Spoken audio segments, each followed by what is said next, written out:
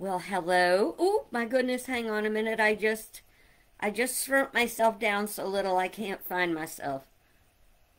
I wish it was that easy in real life. Okay, I'm back.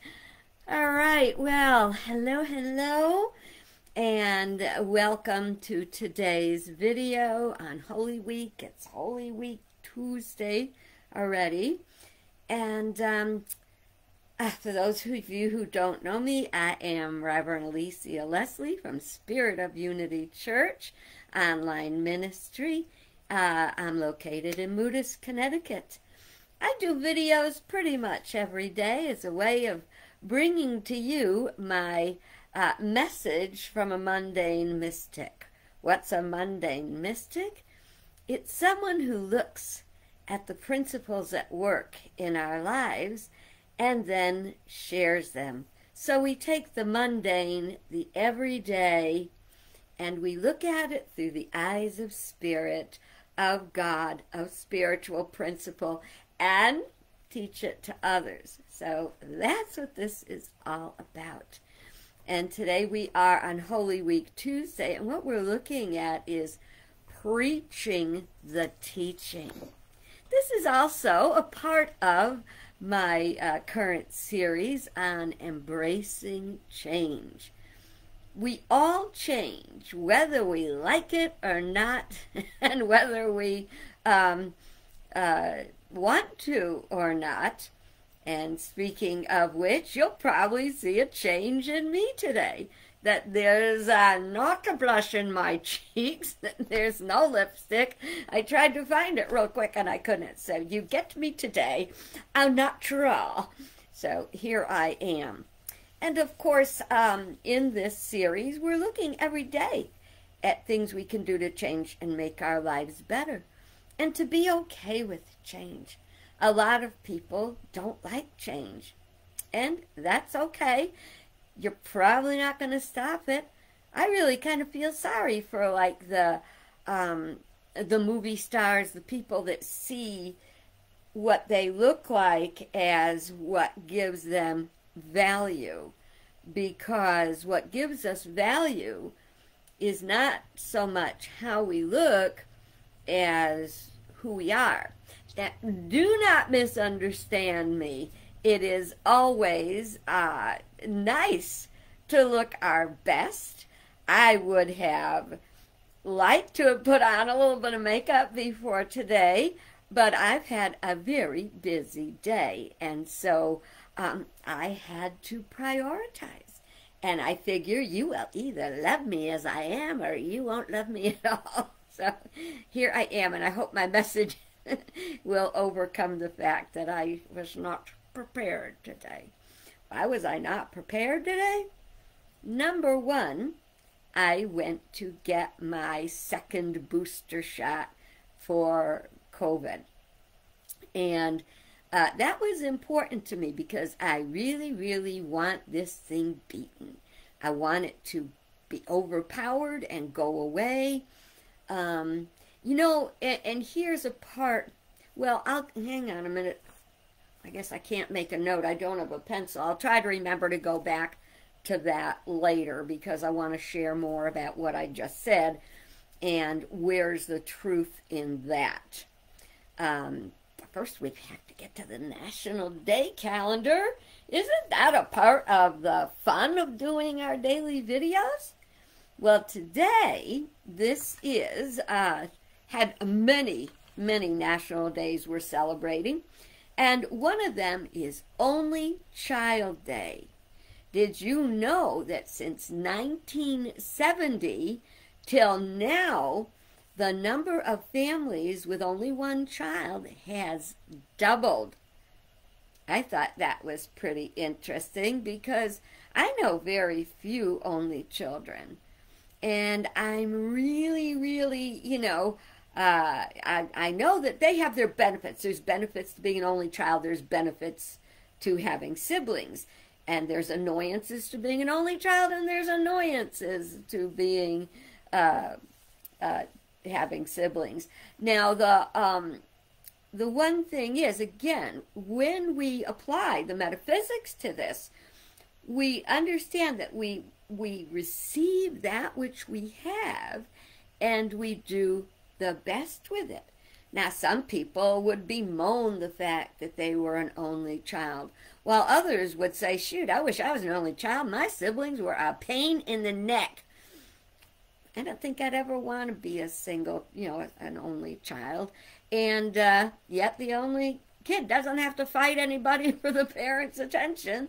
And it's on both sides. But we honor to those today who are only children because their life experience is very different than ours. Let's see. It is also Education Sharing Day. National Education and Sharing Day. I have something to share about that today that's not necessarily the greatest.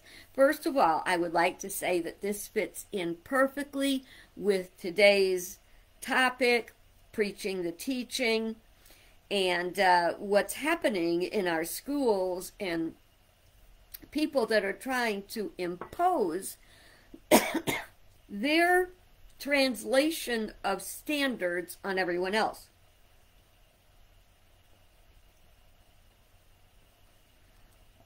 Sorry about that. I saw something on the news today that at this particular school, I think in Texas, excuse me, tickle, they were supposed to have a guest author in today. He wrote a book. And the book was titled, I think, It's Okay to Be a Unicorn. And it had, pictures of a unicorn and playing with other animals. I'm very sorry, I have a tickle in my throat.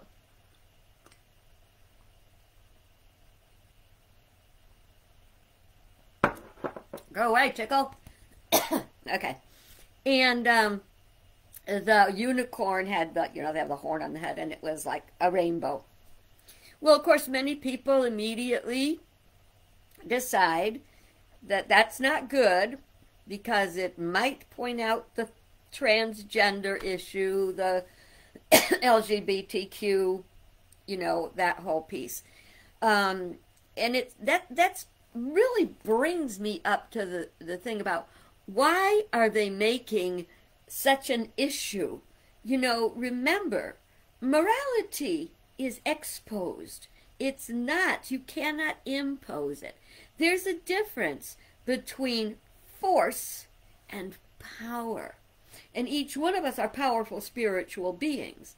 So when we see that this book, they were so afraid, the school was so afraid to get in trouble for inviting this author, they canceled the presentation. They banned the book from school.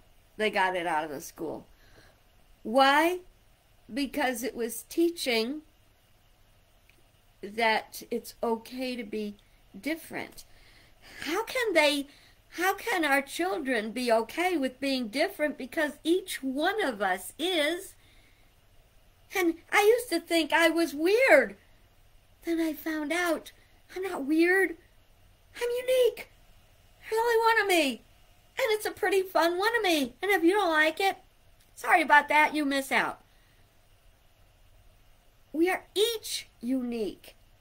And kids tend to make fun of other kids that aren't like them, and it's hell to go to school for some of those. And so, I think about the people that I've known over my life that were, I don't know, they might gay, trans, whatever, any of the LGBTQ, they were there.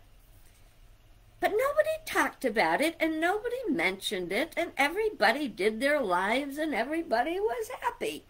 We had two women that were a couple that lived down the street from me. Now, this is from the time I was a small child. It was Casey and Nancy. And they were delightful older women, late middle age maybe. Well, they probably went from middle age to late middle age in the time I was there growing up. And they were great. Nobody made fun of them. Nobody pointed out their life choices. And nobody did anything. Why can't we live like that? Why can't we live as we're meant to live together? Why can't we? Because of us. Somebody's got to be out there preaching and teaching a different way. Guess who that is? It's you. We'll talk about that more in a minute. Okay, it is also, this is funny, it is Grilled Cheese Day, National Grilled Cheese Day, and I already, before I even knew it was Grilled Cheese Day, I was planning on grilled cheese for supper with homemade tomato soup. I can't even tell you how easy it is to make, but it's so easy to make wonderful tomato soup, and so that's what my supper is going to be, and you might want to think about it, quick and easy supper. Now, my friend Ellen taught me a way to make grilled cheese that is fantastic. You know, a lot of us are trying to watch our weight, and some aren't, and good for you. I remember the day when I could not put on a pound any way I wanted to. It just wasn't happening, but that's not the case anymore. Anyway, what she taught me was that you take a toaster oven and put in a piece of bread or two, whatever, how much you want. You put the bread in the toaster oven and start to toast it a little bit. And when it starts to pick up a little color, you pull it out, put a squiggle of mustard on it, put a slice of Munster cheese on top of that, and back into the toaster oven, and the cheese gets melty on top. And it's, you know, you don't use all that butter that you use to make a regular grilled cheese. And Munster cheese has got a nice body to it. So maybe you want to think about that for supper. A nice open toasted cheese, Munster cheese sandwich with some homemade tomato soup. Open a can if you have to. So that's what day it is there today. And I have to always point out my daughter's ex-husband was in the Navy for many, many years, and he used to share how they made grilled cheese, which was to put bread on, butter on two sides of bread, put the bread side out, put cheese inside, and put it in a little bit of foil, put it on the ironing board, and iron it with a clothes iron. Turn that baby up and iron it right through the, so I guess that's another way to make a grilled cheese, but I'm not doing that. It is 4/12's Day. It's about honoring the number 12 and how many ways we use that number. We use it to measure. We use it in the signs of the zodiac and the planets and the houses. We use it to measure products by the dozen. So there's many, many ways that 12s. In unity, we have what is called the 12 powers. And those are 12 spiritual gifts or faculties that we've each been blessed with.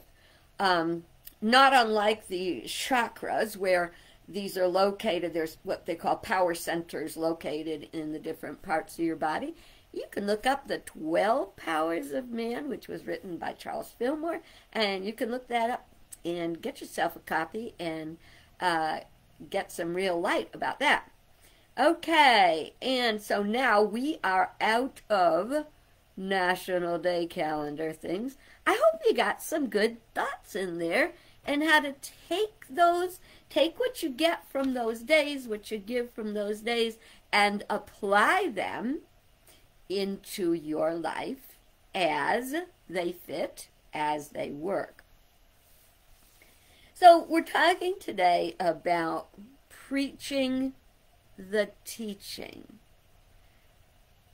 It is very important for us to speak our truth and to speak our truth with love. We want to have confidence in what we truly, truly believe.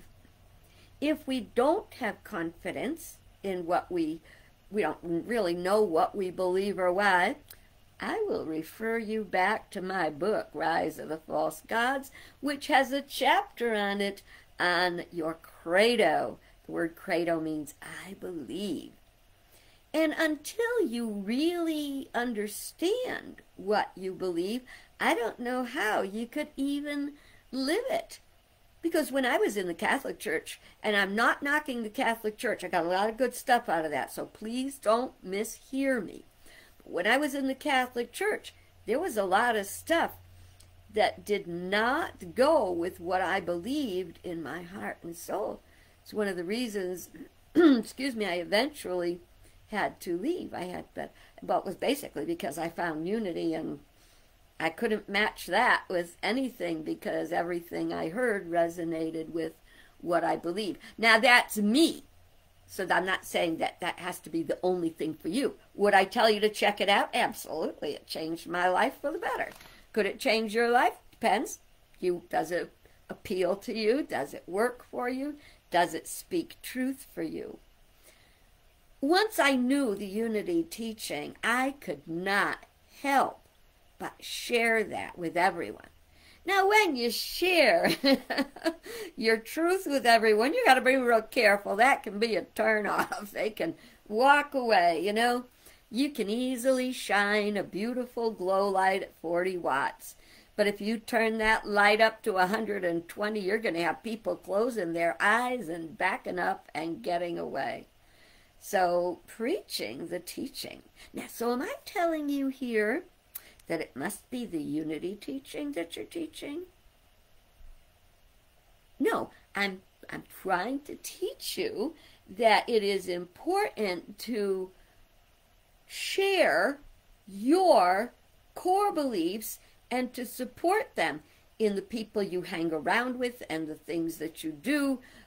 If you associate with a bunch of people that really aren't sharing your same core beliefs and values, you're going to be very uncomfortable, and you may try to reach their standard, you know, to do what to be what they want you to be instead of what you want to be. Uno momento, I need a tissue. As I'm speaking to you, I'll give you a little heads up of what's going on with me. You know, it was just a little over a week ago that I lost Tishy. And if you see that blue container behind me, it's Tishy. You know, she loved so much coming up and sitting on my lap when I did my videos and howling in the background. And so today she is with me back there on the shelf. So I don't know how long I'm going to keep her there, but I want to free her at one point in time. But anyway, let's get back. I get off track very easily. So, okay. First of all, you want to know what you believe so that you actually can speak your truth. Now, this is in every area of life. A lot of times we say things, a lot of times we might base our beliefs of the moment on assumptions, on what you heard on the news, on whatever. If you don't apply critical thinking to it and think it out and why you believe that or won't believe that or should or shouldn't believe it,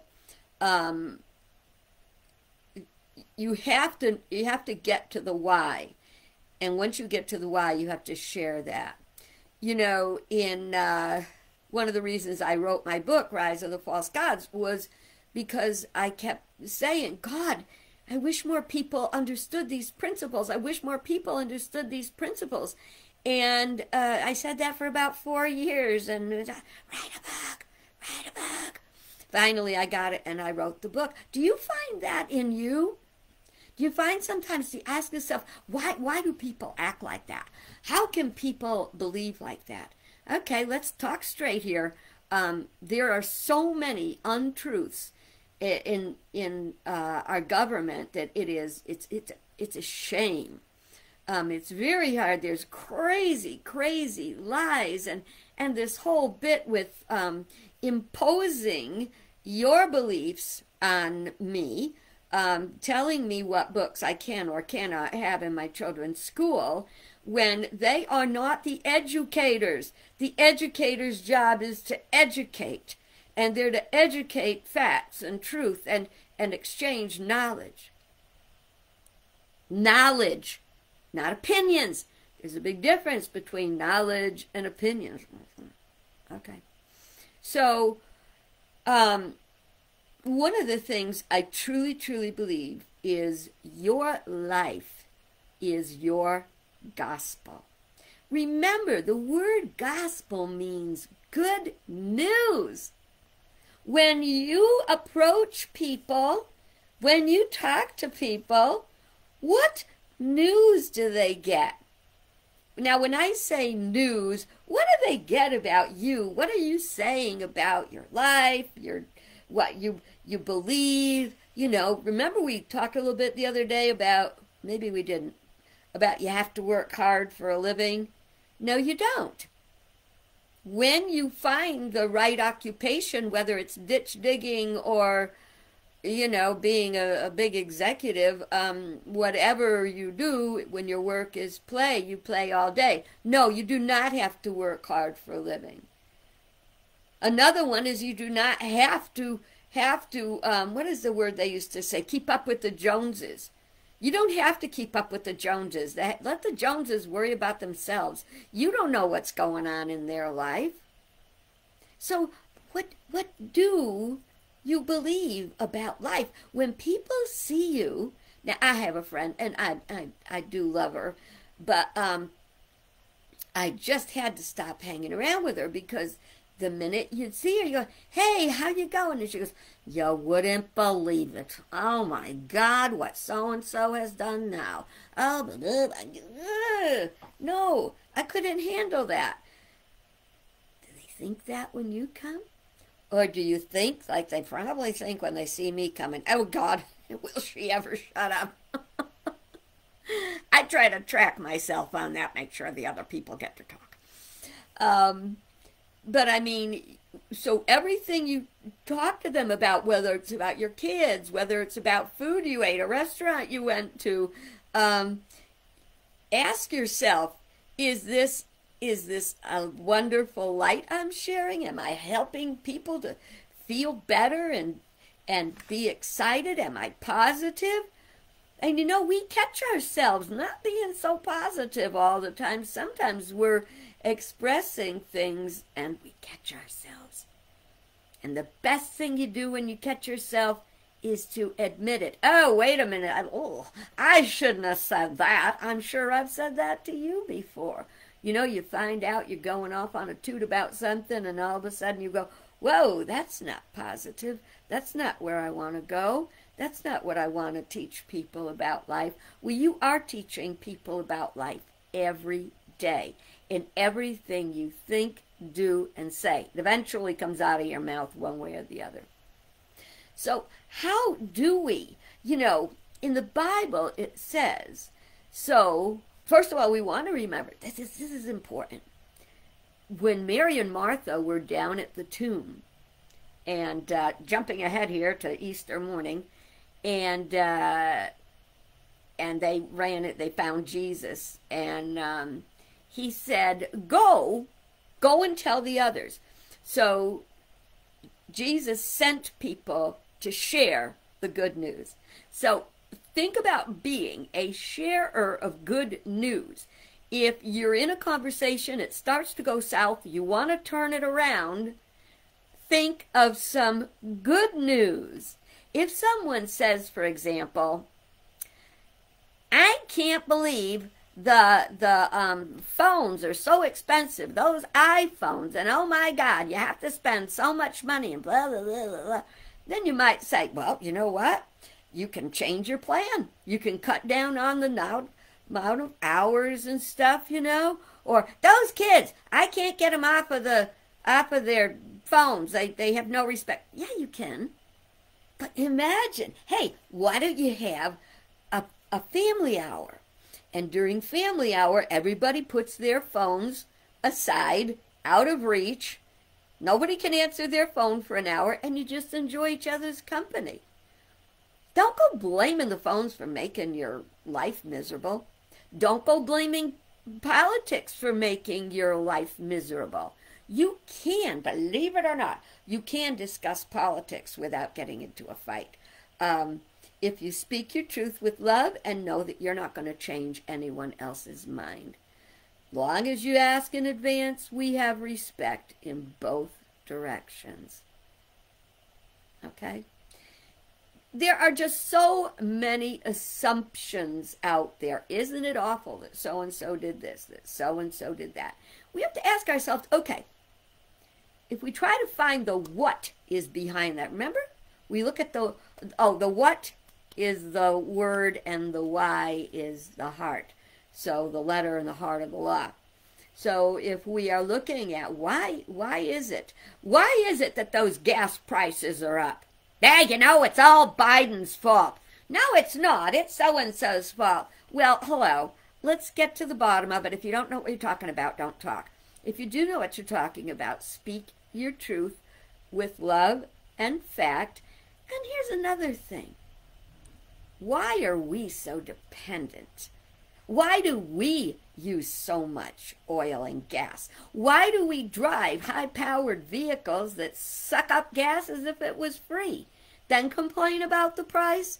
There are so many things that we can do to turn things around to be more positive.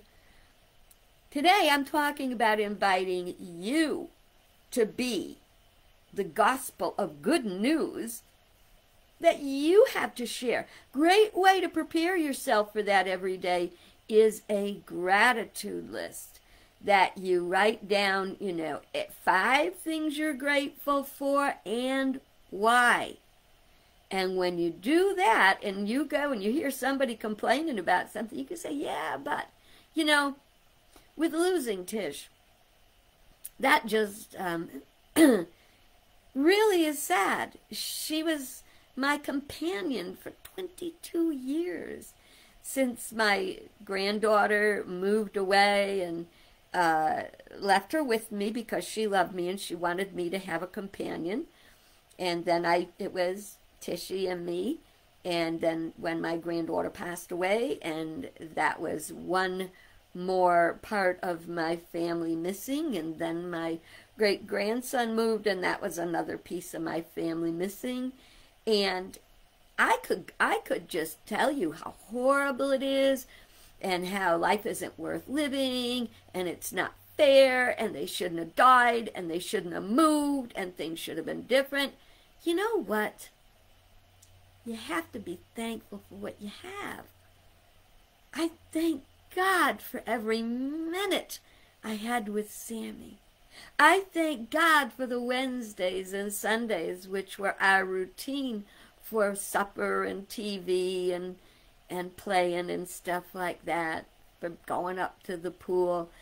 Yeah, it's not a part of my daily life now, but that doesn't mean it wasn't real. Now, another way that I think it's called metaphysical malpractice, and there's many ways of it. When somebody loses very often a child or a pet, and this is something people have said to me repeatedly since I lost Tish. So are you going to get another cat? You going to get another kitten? And I say no. First of all, Tish was about the most perfect cat in the world. Why would I take a chance on another one? And she was my family, and she was Tish, and she's not replaceable.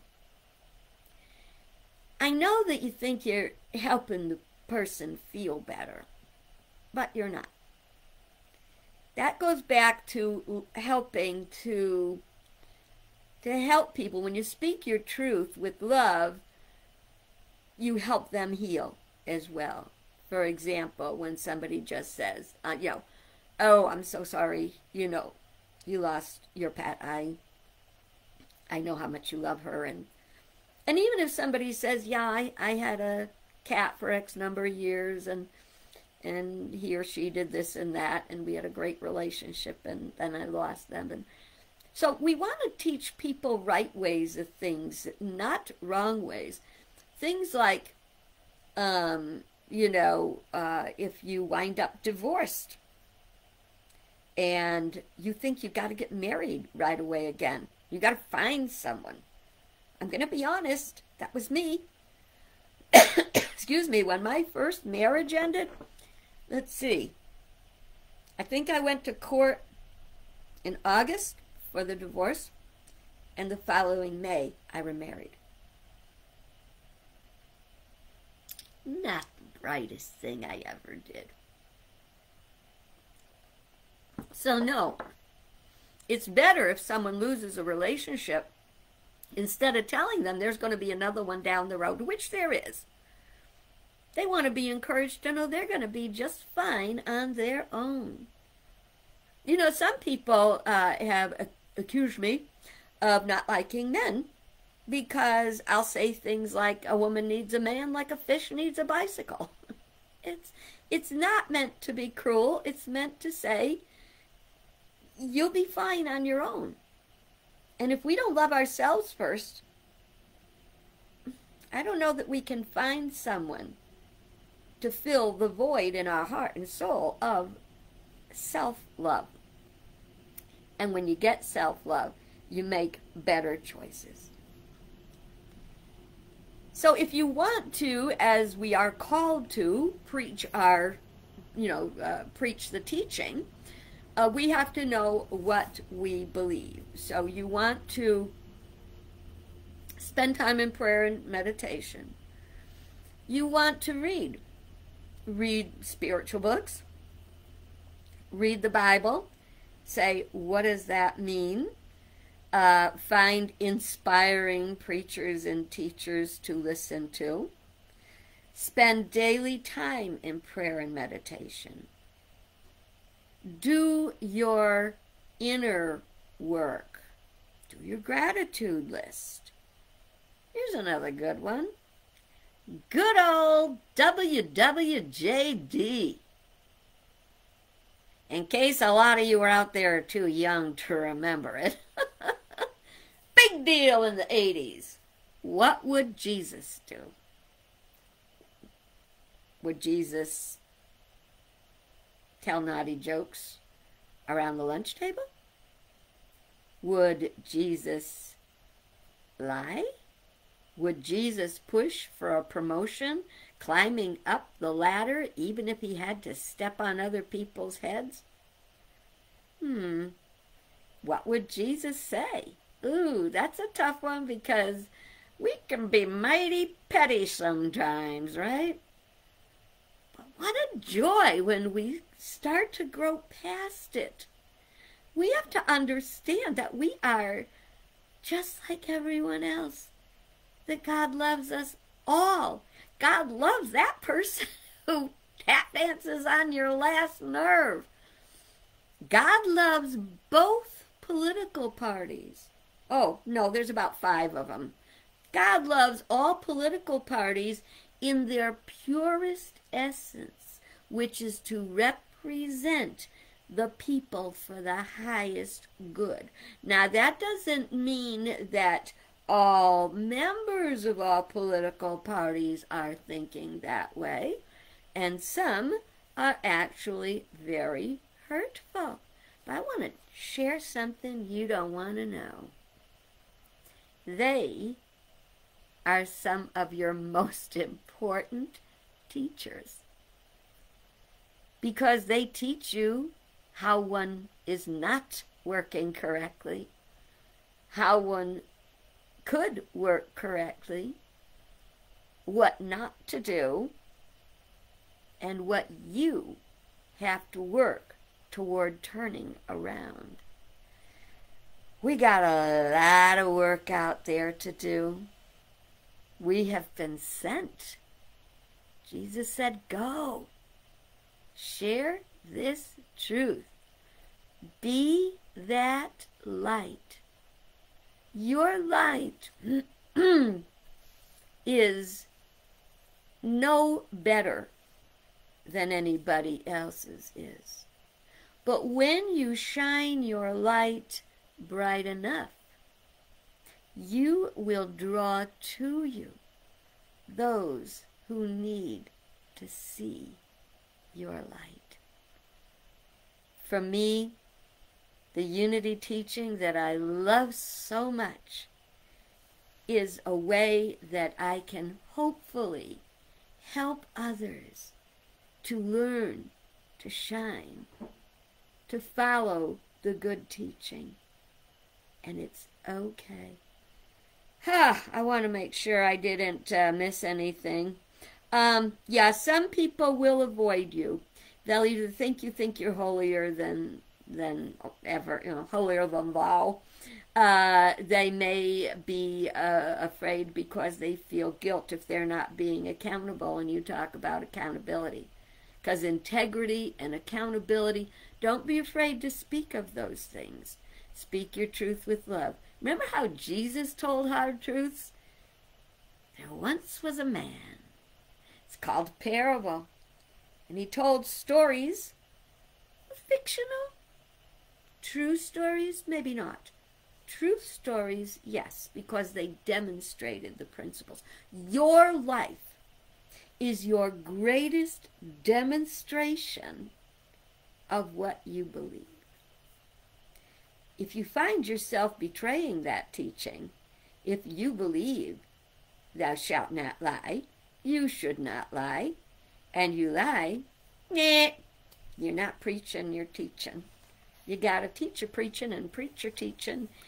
And on that note, I shall let you be free for the day, and hopefully I will see you tomorrow, and we will explore our Wednesday topic.